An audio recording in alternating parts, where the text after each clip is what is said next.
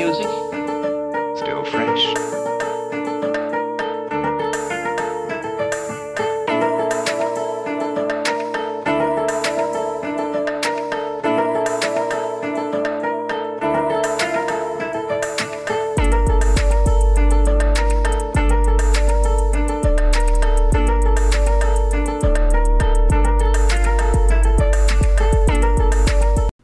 All right, y'all. So it's time. Let's talk Outriders, man. Let's do a review on this game. We got 3 major categories. We got story, gameplay, and value. We're gonna start with story, and then we'll emphasize on gameplay and value, but a lot of this kind of bleeds together, and then we'll do a wrap on it at the end. So for me, story on this game as a whole, Worldslayer included, gets an 8 out of 10 for me. Only with Worldslayer included. If you take Worldslayer away, that easily drops down to like a 6.5, maybe 7. But closer to the 6.5. Now, let's talk about the good before we bash it so much. Now, it got the 8 out of 10 because a lot of games these days don't deliver proper stories. It starts and the end makes no sense. You play through a whole lot of nonsense, you fight things, and you never really get it. You're like, okay, I did some stuff, but I don't know why. I didn't feel like that with this game after playing Worldslayer. I will say that the base game, having Yagic as the final boss, it made no sense to me. It was like, yeah, let's fight this dude. He looks bad. He looked tough. But it didn't actually make any sense as having Yagic as a final boss. To me, it almost seems like Worldslayer was probably part of the original game, and then maybe this was parceled out to the consumer. Maybe. I can't say that for a fact, and I have absolutely nothing to back that up. I'm just speaking on how I felt with it as an experience, because Yagic did not, he just did not make sense as a final boss. The fight I thought was a little bit cheesy with the orbs, but I do respect it in the sense of it being a challenge. I respect that piece of it, but I thought the orbs was, I just thought it was cheesy. I don't really have any other explanation for it.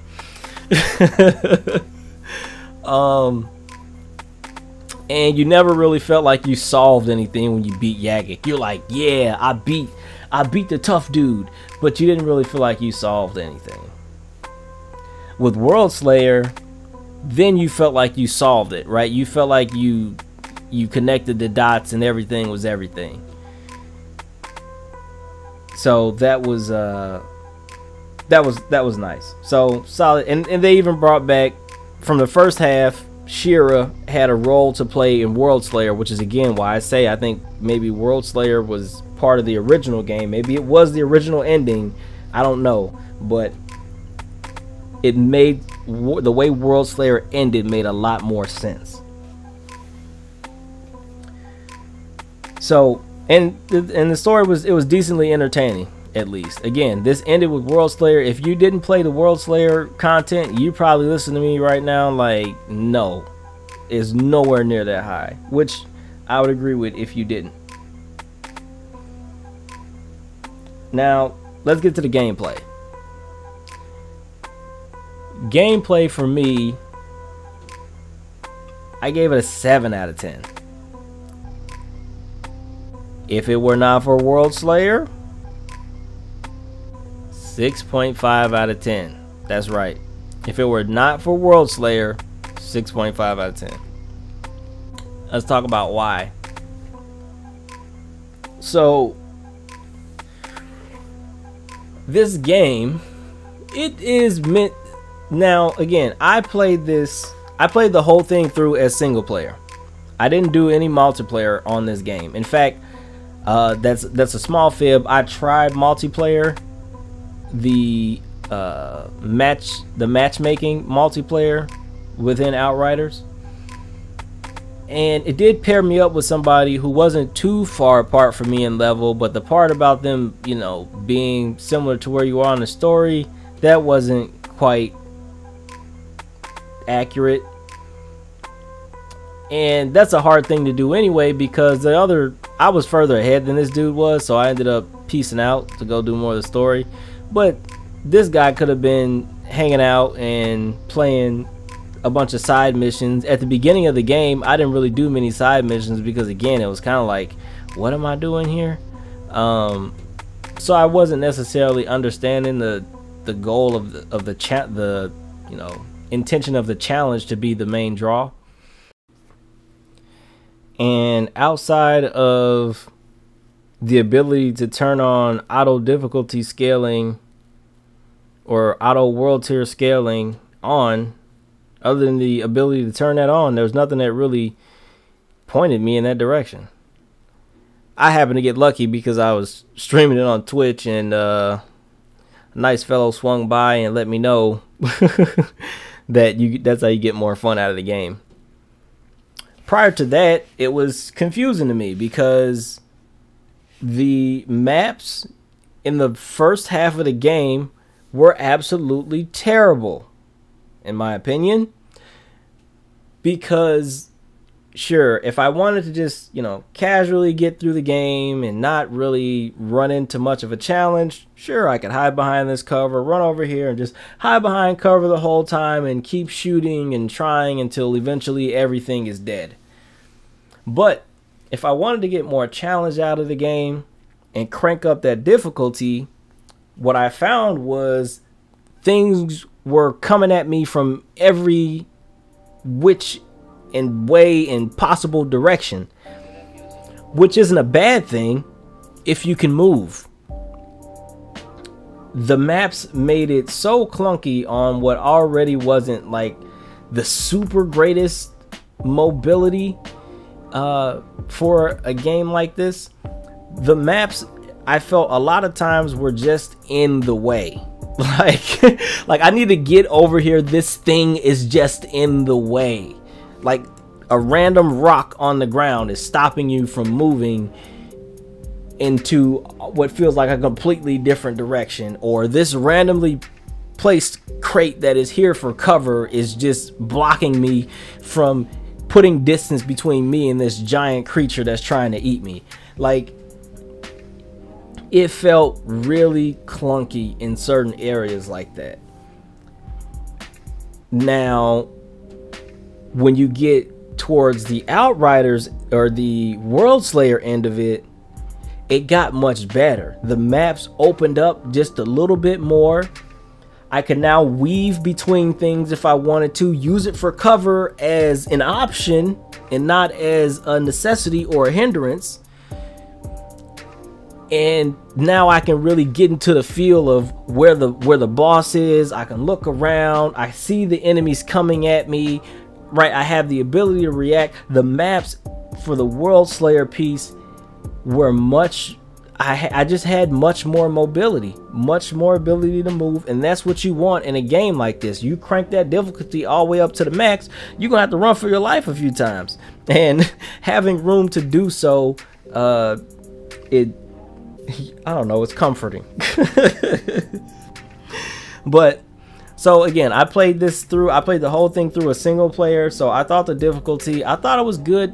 A lot of games are actually, I find, super easy compared to certain situations in Outriders. Now, does the difficulty scale correctly when you're in a multiplayer setting? I can't speak to that because I didn't spend any time with the multiplayer.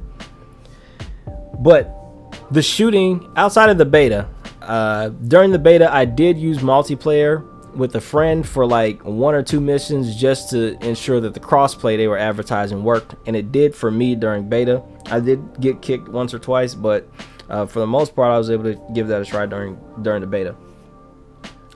But the shooting I felt was actually pretty nice, which was needed. Some of the weapon choices, I was like, I don't know. But the shooting itself, I thought was fairly smooth for a game like this. And that's what you want. That's what saved it for me in a lot of situations. I thought the abilities were good too. But then sort of, again, where it hits the downside for me, there's so much sweet and sour with this game, because the weapons came with these attributes that were just amazing, and the crafting design I thought was also amazing, but then it was completely limited. If I did all this work and I got a great weapon to drop, and 2 or 3 out of the, or sometimes 3, but 2 out of the 3 attributes that this weapon has are completely useless to my playstyle, and I can only mod one of them, I'm essentially accepting that I'm gonna have one thing on here that's completely useless to me. And so that's why I thought it was bad. It was like, you give me all these options and then you cut my then you take my legs from under me. Like, that's, maybe there was some question about would it, scalability with that kind of thing, but I don't know. If you're gonna put it there, let me use it till its full potential. Don't tell me I can assign all these attributes and then just start locking stuff. That to me, I thought was not a good idea. Sorry, that was a little bit of a rant. But that's, I mean, that comes with the territory. But I thought my character abilities were good. I played a little bit of Devastator during the beta, and then for my primary playthrough on this game, I did Pyro. So if you had a class that you thought was just completely useless, feel free to leave it down in the comment section and let me know, because I do plan to go back and try out a couple more classes on this game. When I beat Worldslayer, I kicked off one of the trials, because that's what they have now. They did make a change to how the in-game content was, and they have the trials now. And so I did kick off one of the trials. But after playing through all of Worldslayer for, like, I don't know, a couple hours before that, I didn't really have enough energy to go through a trial. So I will be going back and doing some more trials at some point, but there is an end game to it. And so again, let me know if there's a class that you think I should try, and when I do pick the game back up, I will definitely give it a shot. So now we get to our last ranking strategy, if you will, and that is value. Average. Again, 7. Pretty average.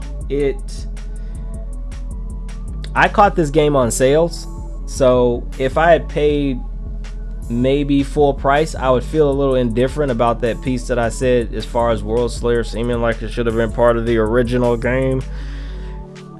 I'd probably feel different about that, but because I caught this game on sales, for the base game plus Worldslayer, I probably didn't pay more than $55-60, just because I caught both items on a sale.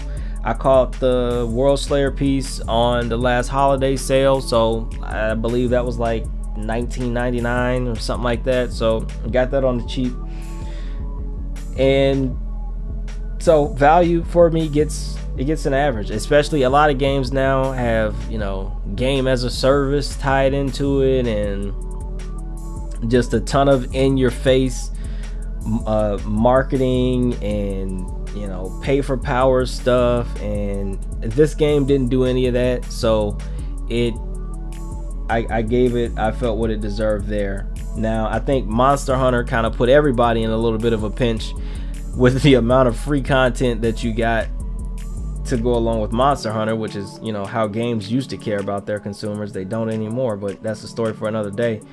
But that made it pretty difficult for, I think, any game that came out in the couple surrounding years, whether prior or post. So that's what I got for you guys, and we can add those together and take an 8 a 7 and a 7 and get ourselves a nice little 7.5 out of 10 is what Outriders gets for me. Let me know if you think that my rating on this game is outrageous in one direction or the other. Let me know if you agree with some of the points that I tried to draw out here in this video. Or if you never played the game and you go and pick it up, let me know if you're planning on doing that as well.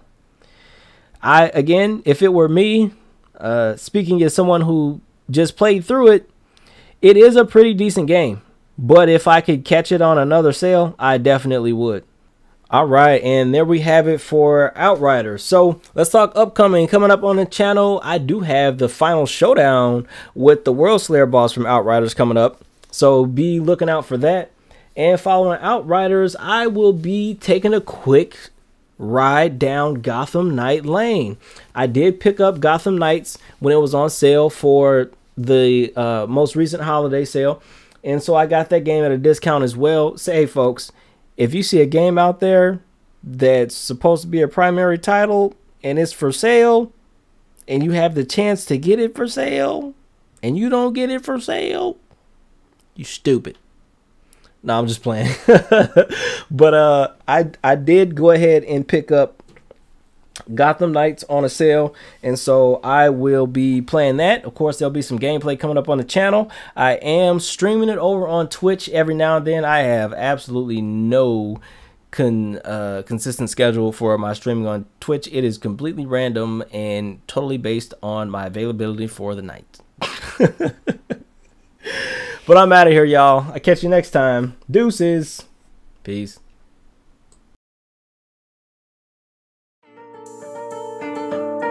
Hear that music?